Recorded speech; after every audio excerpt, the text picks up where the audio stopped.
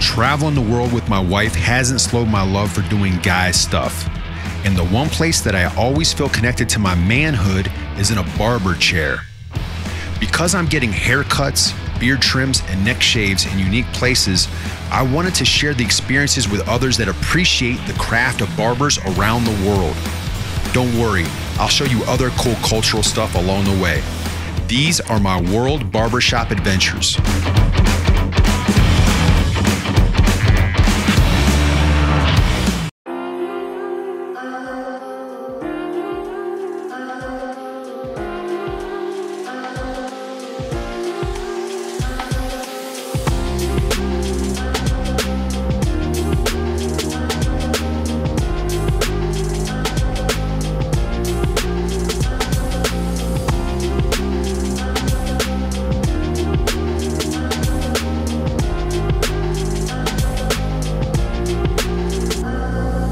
I'm in the heart of the Hanoi Old Quarter. I'm gonna get my beard tightened, my hair cut, but also I'm gonna design a barber tattoo, a design for represent Vietnam football, Vietnam the country. I love this country, I love my time here, but since we're here today, there's a massive football game going on tonight.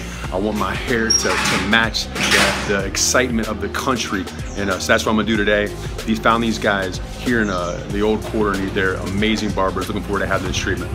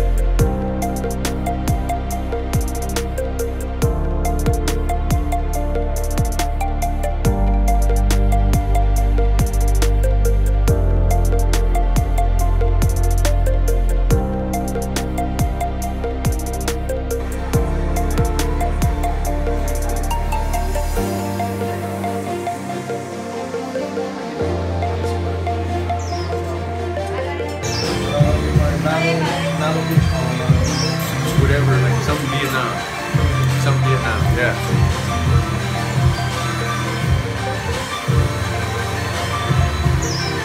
Something like whatever he wants. But Vietnam, a star, something that has to do with Vietnam. Something about Vietnam? Yeah, for the football game. Yeah, yeah.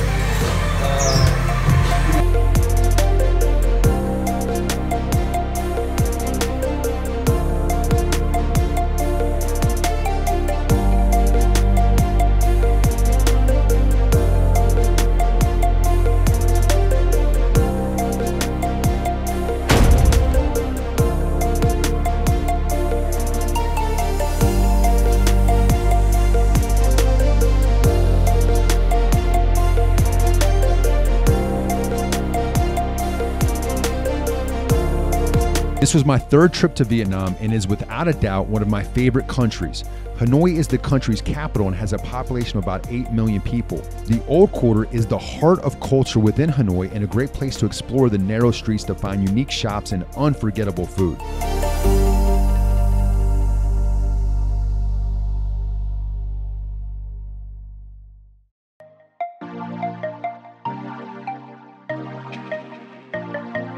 I am likely mispronouncing the name because the Vietnamese language is very difficult, but Duong Barbershop was almost hidden within the Old Quarter.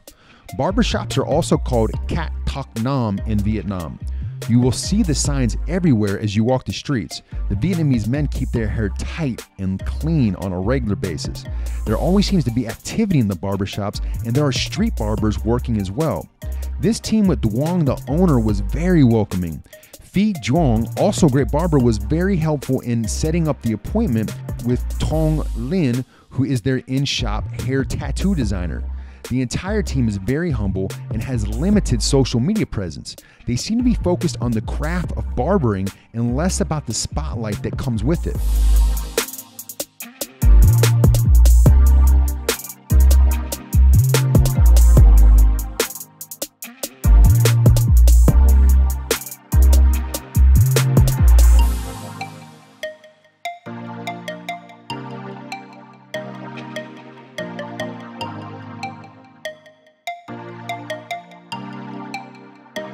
It was not uncomfortable with the clippers and scissors or blade while getting the design carved, but I definitely could feel it. It was my first time getting this type of hair design, so I really didn't know what to expect. All I knew was it would grow back regardless of the outcome.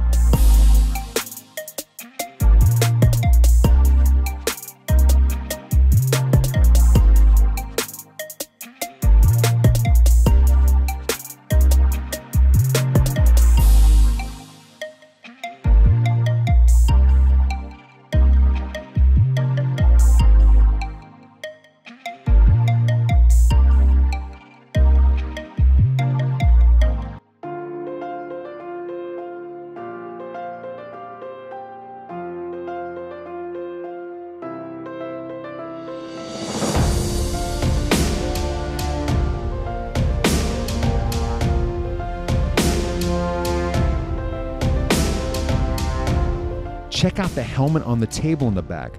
They say there are over 6 million scooters and motorbikes in Hanoi. Can you imagine? You can feel the hustle and energy on the streets as they weave in and out all day.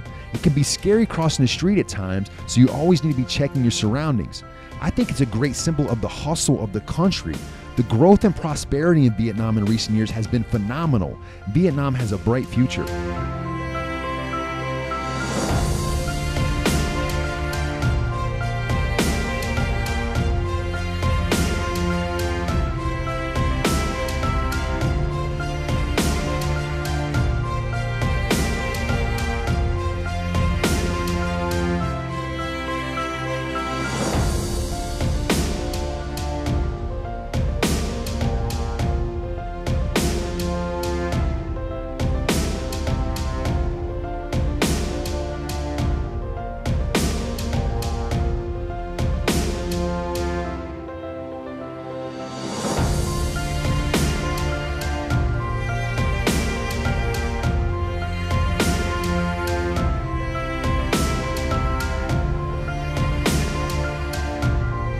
I have a whole new respect for tattoo barbering. It looks easy on social media, but sitting in the chair watching him work the blade, I walked away understanding that it's extremely difficult, probably even more so with my type of hair.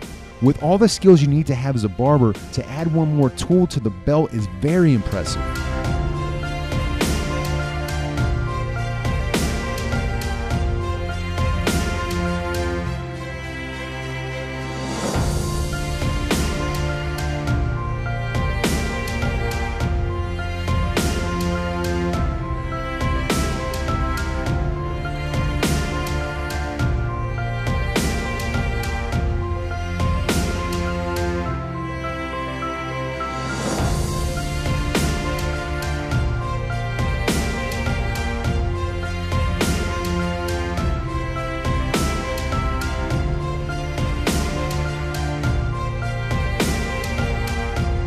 See those tiny stools in the back?